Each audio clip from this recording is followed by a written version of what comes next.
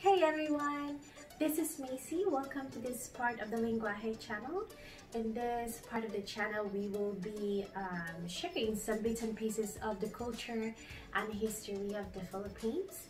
The fun part of this is that I will be also explaining some Filipino jokes, Filipino street words, and Filipino memes, so you're not totally lost when somebody shares some Filipino memes on your Facebook news feed.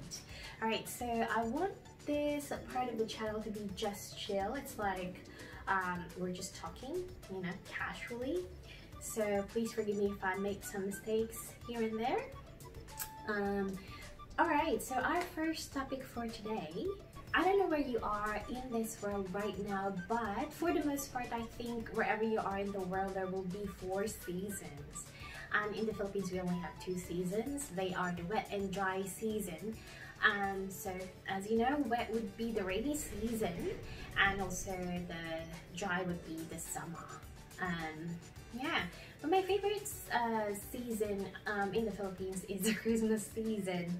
I know you're like thinking like, what are you talking about? That's not really a season, but in the Philippines it is, and it's like my favorite because it has this friendly vibes to it, family vibes to it. I don't know, it's very loving during those months of the years. And if you haven't heard about the bird months, those are the months of the year that has BER in them.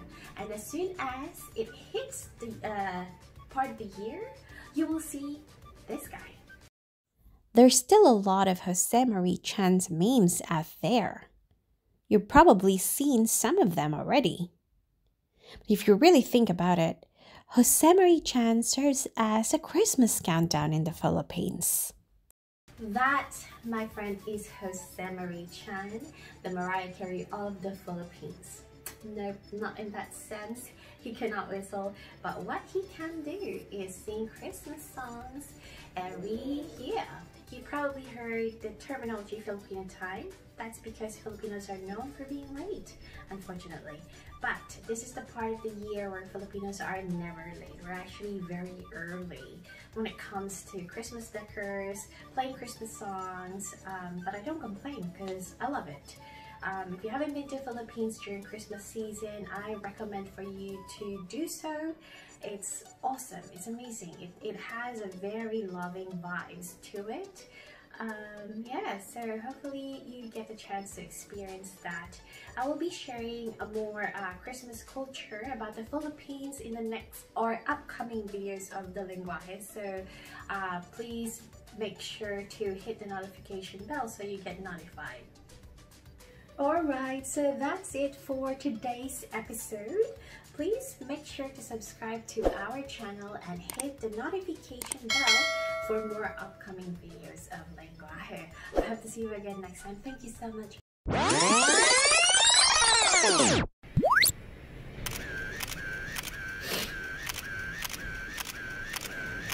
Hey everyone, this is me. Hey everyone, it's Macy. Welcome to this part of the Lingwahe channel.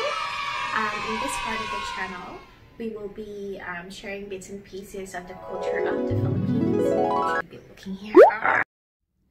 For more Tagalog practice, please don't forget to subscribe to our channel. Salamat po!